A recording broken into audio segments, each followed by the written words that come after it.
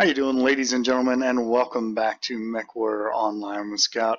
In today's video, we're going to be taking a look at a mech that I think is kind of underrated, definitely in classic Battletech, and to a degree even, I think, even in MechWarrior Online. And that's this guy right here, the Grasshopper 70-ton inner sphere mech. Now, as usual in these overview videos, I'm going to show you guys 3 different builds of the mech. In this particular instance, I'm going to use 3 different variants even, just to give you an idea of the mech. I'll show you some gameplay in each one of those builds, and we'll talk a little bit about the history of the mech as well.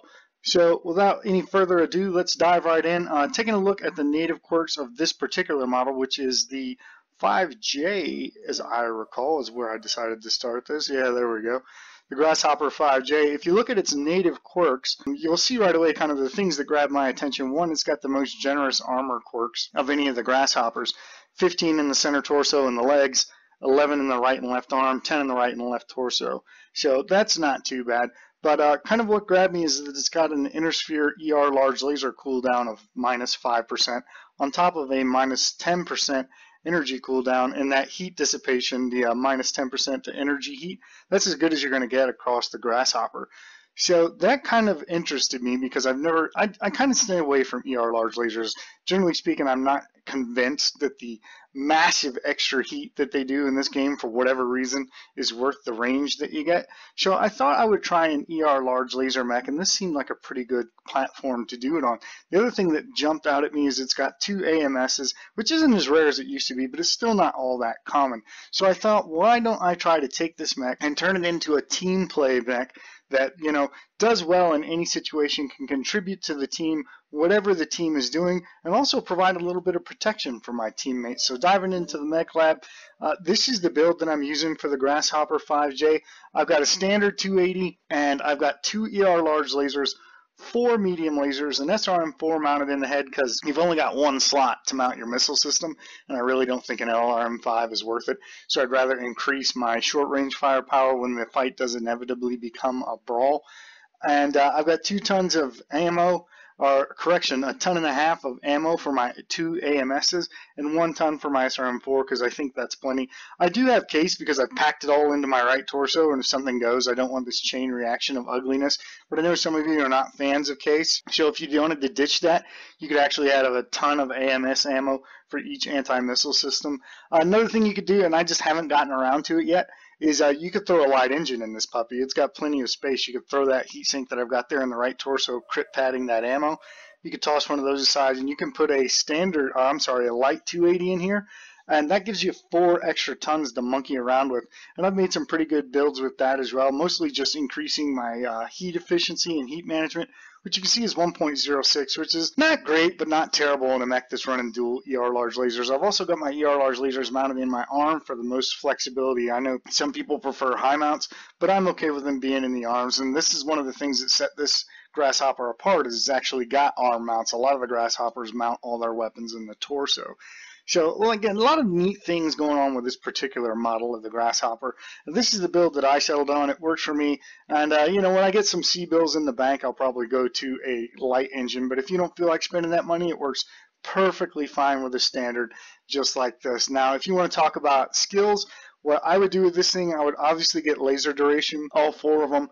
And then I would get as much heat gen as I could along the way to mitigate the heat of the ER large lasers. And then I think I would go straight over to the operations tree. I would look to pick up some cool run and some heat containment. And I think if you're going to have the 2 AMSs, you may as well run AMS overload to help you swat down those missiles quicker. And then, since this thing's got decent armor, as you can see, and it's got some pretty generous armor quirks, I'd start throwing a bunch into the survivability tree. But that's just me, you know. I think those are just entirely up to personal taste. However you guys want to do it, it's up to you. So yeah, that's the build, and I think you'll find this is a pretty solid mech, even though it doesn't really excel in any particular thing. Let's take this thing out on the battlefield in its nice resistance paint scheme here, and I'll show you guys what this thing can do. Guys, looks like we got a disconnection already in our domination game that we've got going on.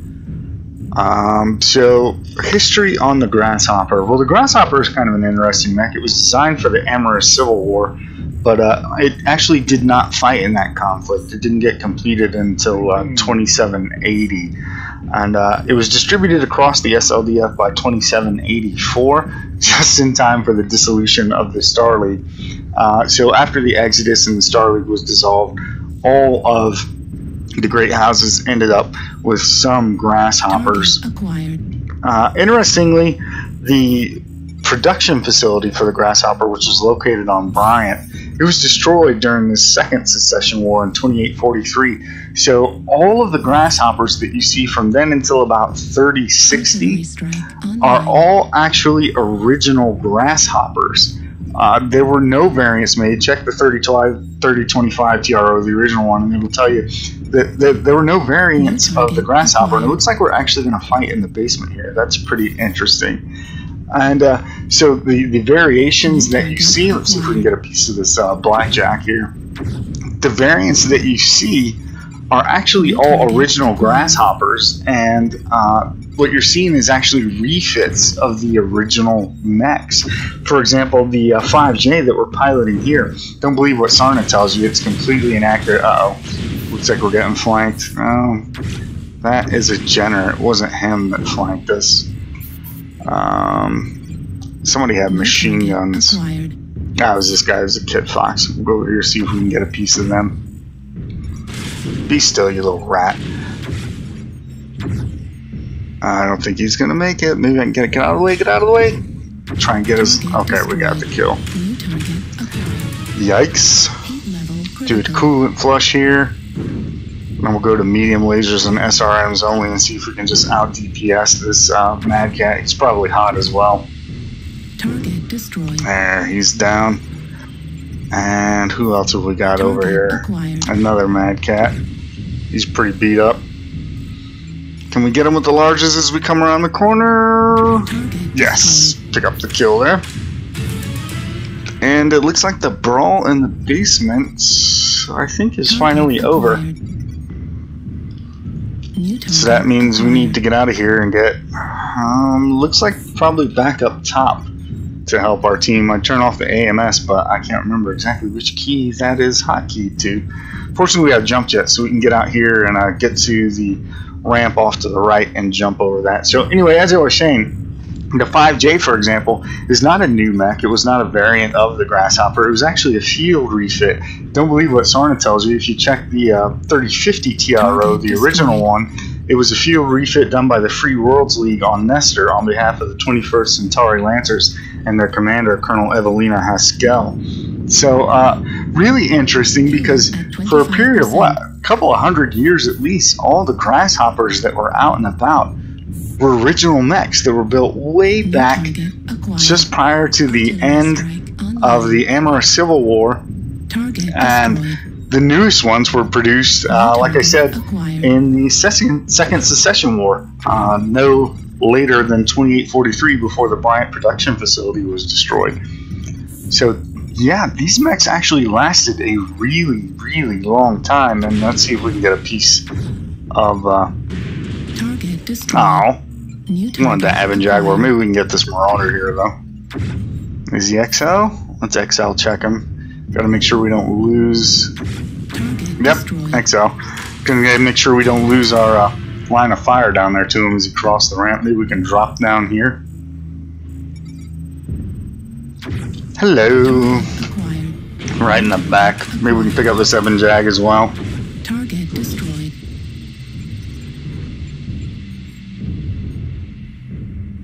He got wrecked by somebody else, and apparently that's game. It's not too shabby.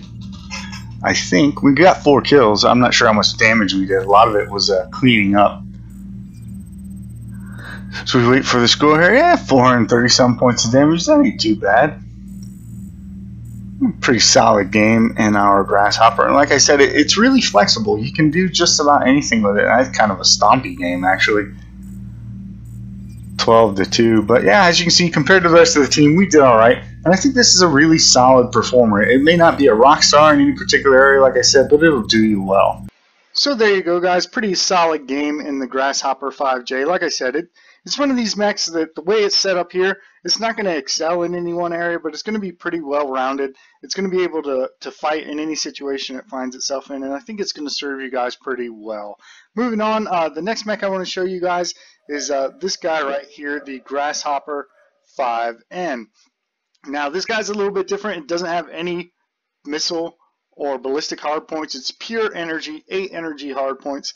And you can see its native quirks. It does have a PPC velocity bonus of 10%, energy heat dissipation bonus of -5%, and it does get some armor quirks, although they're not quite as generous as the 5Js, but it gets some structure bonus, interestingly, to the left and right torsos. So it's a little bit different. It's not that bad. And if we take a look at this thing in the mech lab, you'll notice that it does have a hardpoint. Matter of fact, I'll show it to you guys here. If we take it out, this is my Grasshopper 5N done up in Iridani Light Horse paint. But here you see it does have one extremely high energy mount in the right torso. Of course, it's got the one in the head, but that's not going to do much for you because it's only one slot. So going into the mech lab, you can see what I've done with it is I've chosen to mount an ER PPC up high in the right torso, and then medium lasers across the board except for the head where I've got a small laser. The armor is practically maxed out, save 2 points in the center torso. Again, we're running a standard 280 just for maximum survivability. You could go to a light engine in this. You'll note it does have the space. It's got 2 empty slots on the left and right torso, but then you're going to be out of room. I'm not sure what you're going to do with the 4 tons that you save. So yeah, I've just stayed with a standard 280 again for money, and I'll probably keep it in this particular mech rather than going to a light. And you can see it's pretty heat efficient. It's got a heat management of 1.22, and the PPC allows you to poke at really long ranges, and then the 4 medium lasers, 2 in each arm, allow you to defend yourself in a night fight. And then you've got 2 more medium lasers and a small in the torso and the head. So even if you lose your arms, you're not completely defenseless. And even if you lose an entire side torso, depending on which side it is, you still got at least 3 medium lasers and a small, if not 3 medium lasers of PPC and a small to fight with. So yeah, it's not actually a bad mech at all. It's pretty durable, and I have a lot of fun with it. So let's take this thing out, and I'll show you guys how it plays. Online. Sensors online. Weapons online. All systems nominal. Alright, so we're looking at a domination game on Viridian Bog. But before we get too much into that, I want to talk a little bit more about the Grasshopper and how it is that it was able to last for so long. I mean, these things didn't go back into production until I want to say it was like 3060 with the 6K, I believe is what it was called by House Carita. That was the first time it was produced again, and then that led to the 7K. So I think it's down to 3 factors that contributed to the longevity of the Grasshopper and how one mech design was able to last so long with just some minor field refits and upgrades. The first is mobility. If you read the 3025 TRO, the Grasshopper is one of the first jump-capable heavy mechs. In fact, it goes on at length about how the release of the Grasshopper caused major revisions in lance tactics because Grasshoppers would just close with enemy lances and then at the last minute hit their jump jets, land in and amongst them, maybe even behind them, up under the minimum ranges of their PPCs and LRMs, and just create havoc and then jump back out again to get away as their lance mates closed in. So I really think mobility played a big role in the longevity of the Grasshopper, if you will. The other factor I think is endurance. You got to remember, this is 3025 when this mech was designed, and then in an era where a lot of mechs had 16 to 18 single heat sinks, you know, Warhammer, Marauder, I'm looking at you, and had some not insignificant heat problems, a Grasshopper had 22 single heat sinks. It could run and fire pretty much everything save maybe its LRM and stay completely heat neutral, and even if it jumped and fired every weapon it had, it would only build 2 heat. So this thing could keep going where other mechs would overheat and start to shut down, and I'm really hoping I'm going to get a shot on this King Crab. Now, apparently not. And last but not least is armor. People tend to forget the armor wasn't as prevalent in 3025 as it is now. The Grasshopper had 13 tons of, oh, better target, 13 tons of armor, guys. Compare that to the Warhammer 6R or the Marauder 3R. 10 tons of armor on the Warhammer, 11.5 on the Marauder. It wasn't until you got to like the Orion where you would find a mech that had more armor than the Grasshopper, and even then the Orion only had 1 more ton, and that looked like an Atlas. So for its time, the Grasshopper was incredibly well armored. And so when you got a machine that's mobile, it has the heat sinks to keep firing. Who's behind me? New target acquired. Looks like he's probably moved on. And combined with excellent armor protection, this is a mech that can last. A really valuable mech. There's probably the little bastard that shot me. And that's borne out in the fluff. If you read, oh, here's somebody else trying to get behind me. Centurion. It's borne out in the fluff. This is obnoxious. This little crack is blocking my arms. I need to get out from behind here. Oh, hello. Somebody else. Get him. There we go. PBC hit. That should have ripped his back armor up. I'm not sure how that didn't pin him. But, yeah, if you read the fluff, Grasshoppers were actually assigned priorities and repairs even higher than command mechs because they were that valuable, which is again probably another factor that contributes to their longevity of service. So yeah, that's what I mean when I say the Grasshopper is really kind of a very interesting mech, and it really gets overlooked and doesn't get a lot of credit because it's overshadowed by these, oh, speaking of overshadowed, there's a whole bunch of badness. We're gonna back up and see if we can get some shots here. But it tends to be overshadowed by these, oh, I was trying to get into his back, by these legendary mechs, you know, the Warhammer, the Archer, the Marauder, things like that. And I think the Grasshopper just kind of gets overlooked, and you could make an argument that it's as good and maybe in some ways better, and that's even worse. I'm not going to be able to get behind this Atlas. I guess it's going to be me and a dire wolf. I hope that took his side torso off. Yeah, he's shut down. I just gotta not heat and shut myself down here. Oh, shoot me in the arm. Come on, shoot me in the arm. He's not gonna do it. Ow. Oh, he killed himself. Again, endurance, right? The direwolf, undoubtedly a more powerful mech, but it doesn't have the heat dissipation.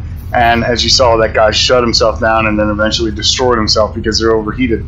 Kind of a perfect example of what we're talking about. In the back? No. I really thought I was gonna get the kill on the Atlas. That sucks. I feel like we've done good damage. We haven't gotten many kills this game. That was a nice shot there. What's this guy doing? Well, I guess we do get a kill. Go. You know what? Whoa. Let's not just give this blackjack a kill. Let's see if we can get him coming around the other side. There we go. Oh! I was trying to open up for the PPC kill, but somebody fired right as I fired the PPC and I didn't get it. Shadowcat. I thought that was at a Gen 2C we were chasing for a little while. Gotta be careful. I wonder why. He's got streaks and tag, but he's not firing. I wonder if maybe he's out of ammo? I don't want to just give him the kill though. Our center torso is cherry red. Really appreciate you cutting me off there, bud. So I kind of want to stay back a little bit from him. You know what? I'm going in. Yeah, I don't think he's fired yet. He may very well be out of ammo. He's only got the one laser, I think. Let's see if we can get arms. Ah. My left arm was blocked by our friendly Grasshopper there. I think I picked up a little team damage at the end of that. Trying to get the kill on that Shadowcat, but this seems like a pretty solid game. Yeah, there we go. 669 points of damage, 1 kill, 6 assists, 2 kills, most damage dealt. Well, he did pick up some team damage at the end, but it's only 15 points. That's not god awful. I know, we will take it. It's actually a fairly decent game, fairly close, not a complete stop. So there you go, guys. Hope you enjoyed that in the Grasshopper 5N, and let's get back to the mech lab and take a look at one more mech. So there you go, guys. Pretty solid game in the Grasshopper 5N, and I like this mech. It doesn't have quite the distance firepower of the 5J or the one I'm going to show you guys, but it is a little bit stronger when the fight closes in. So if you're looking for something that's got a little more punch up close, maybe this will be the Grasshopper for you. One more mech I want to show you guys, and that is going to be the Grasshopper 5P. Now this is probably, I don't want to say it's the best Grasshopper by far, but it's the one I'm currently having the most fun with. Now as you can see, it doesn't have a lot in terms of quirk. It's only got an energy range bonus of 5%, and then some modest structure bonuses in the center torso and the left and right leg. But what it does have, in fact we're just going to go back to the home screen here, is it's got very high mounts in the left and the right torso. What that allowed me to do with it, if we take a look at it here in the mech lab, is, you guessed it, I went to dual PPCs, and then I've actually got 2 medium pulse lasers and 2 medium lasers just because I started to run out of space, even though I had some tons. And this is in back where you might want to look at, like I've got endo steel here. Maybe you remove the endo steel, put in a light 280, and that should open up some options for you. But this is how I'm currently running it, and it works for me. And again, it just saves me the C-bills of having to pay for a light 280. Even with 2 PPCs, 2 medium pulses, and 2 mediums, I still got a 1.15 heat efficiency. I can shield with these arms, which are fully armored, so that's real nice. And I can poke super effectively with the PPCs. And again, jump jets across all the Grasshoppers just give you that extra bit of mobility and flexibility. And this is a mech that I'm really enjoying, even though it doesn't look like a whole lot. And here you can see it again, if you didn't see it the first time, painted up in its Genyosha paint scheme. So let's take this thing out, and I'll show you guys what you can do with those 2 high-mounted PPCs. No matter the cost. Sensors online. Weapons online. All systems nominal. Alright, looks like we've got Canyon Network. Skirmish. This is going to be interesting because there's some nice ridges here where I can get up, get these 2 PPCs up over it and do some really nice shooting. Let's see. Bingo. I probably didn't do much damage. It's like 1,000 meters, but he probably wasn't expecting that kind of a response. Somebody else with dual PPCs. Couldn't get lucky twice, but there's lots of PPCs in this game. It's kind of interesting. I want to go up here to the ramp, and I'm going to try to peek up over and put fire down on the guys that are probably going to be in Charlie 5, Delta 5. And this guy's pretty bold. The Scorch up here already. Let's see if we can kind of use this rock for cover and get some fire on the Scorch. Oops, nope, he's got guns. Take that. And he missed. Got him again. And I feel like those were within max effective as well, so that's probably a good 40 points of damage there. Bing him again. I'm going to be kind of annoyed if that bush blocks damage. Did you guys see that bush fall over? I wish the rest of the team would go up here, so I'm going to try to motivate them politely. I said please. New target poke acquired. That Timberwolf. Nope, we can poke his friend. That looks like another Grasshopper there. Oh! I was trying to twist the damage and he didn't fire until I stopped twisting. I wonder if he did that deliberately. Uh-oh. Highlander 2C maybe? Couldn't tell. New target Rock acquired. blocked my shot. Oh. Take that. That was a nice shot. I like to keep putting fire on this Highlander. I want to be for. And there's another one. Looks like a Marauder 2C. Yeah, Marauder profile, but it's an assault. Look at this little bastard here. Oh, he backed up. But I think that caused those missiles to miss. Can we get this? Is this the Scorch? And that looks like a Ryokan. Oh, I missed him.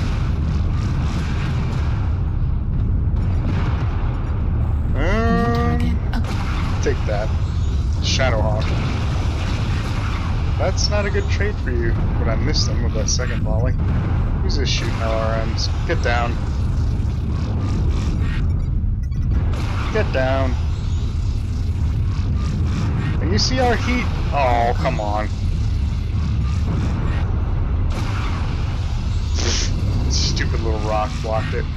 I was going to say, you see our heat efficiency is pretty good. We can sit here and sling 2 PPCs for quite some time before we start to get hot. Target acquired. I think I actually missed the 2C and hit that guy behind him. Oh! Take that. Cure that up again. There we go. That's that Shadowhawk still over there, I think. Yep. Medium. It's definitely that Shadowhawk still. Man, he's just getting pounded. I don't know why he keeps trying to poke. Don't really want to go in there and play with that light. Remember, all of the weapons on this particular mech are torso mounted, so look at this guy.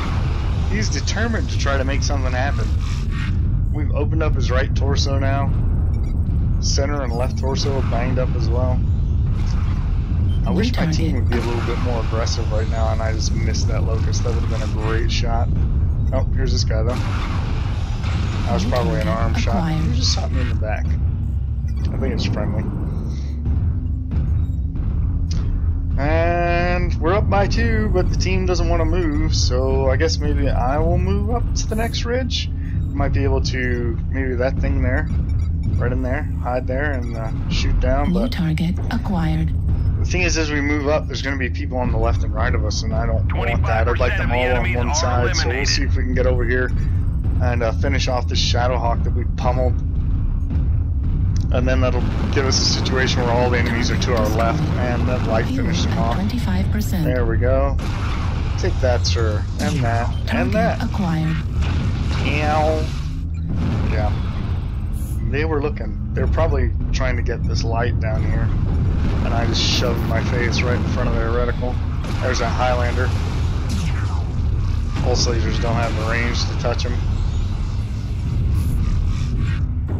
Our right torso is open now. We're going to have to be a little more careful. Again, the rest of the team is lagging way too far behind. The assaults are just fiddle-faddling around back there at D4 doing nothing. Not this Atlas. He's going in. Good Atlas. Oh, how did that miss? Somebody's behind him, looks like? Down in the low ground? Oh, let's see if I can get this guy off him. Target acquired. Took something off of that Locust, but unfortunately, I think he's probably going to get our Atlas because our Atlas is overcommitting.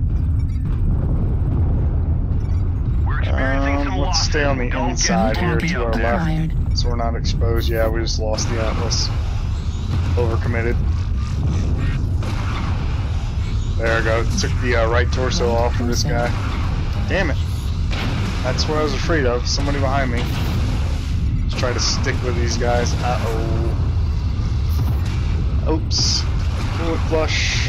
Need to get out, get out, get out, get out, get out, get out, get out. Ah, I totally missed that shot. Ow, ow, ow, ow, ow, ow, ow. Take that, Stalker. Oh, how did that not kill him? We really need people to be more aggressive here. Our assaults really need to get up here and get in the fight. Acquired. Fuel at 25%. Can we get this Locust? No, he's down low. Somebody over there, I think. He went back down. I was going to try to get him as he crossed left or right, maybe? Oh! Just missed. Come on, come on, come on, come on, come on. Boom!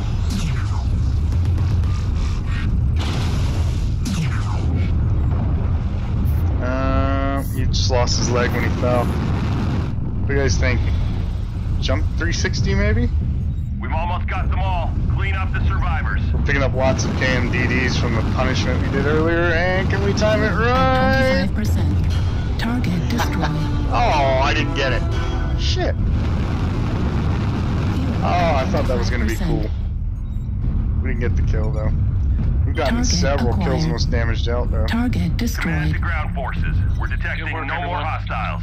Good job, everybody. soldiers. Thanks for that win. That was a pretty good game, I think. You're welcome, man.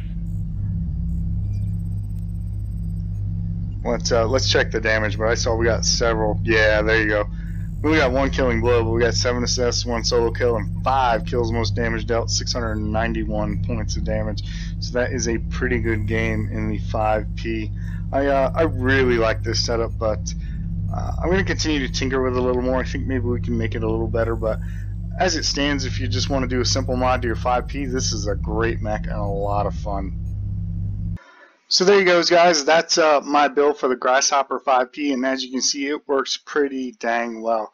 Now, if you're wondering why I haven't showed you the bog standard 3025 Grasshopper 5H, it's because you can actually do this build arguably a little better on the 5H. If I show you guys what I'm talking about right quick here before we close out the video, here's my 5H, and as you can see, I've pretty much done the exact same thing, except it's got more hard points, so that allows me to have some arm-mounted medium lasers to defend myself with a little bit more accuracy up close. And as you see, it's a pretty efficient build. It is using every bit of tonnage and almost every slot save 2. The only reason I didn't show this to you guys is because I'm kind of playing with it right now.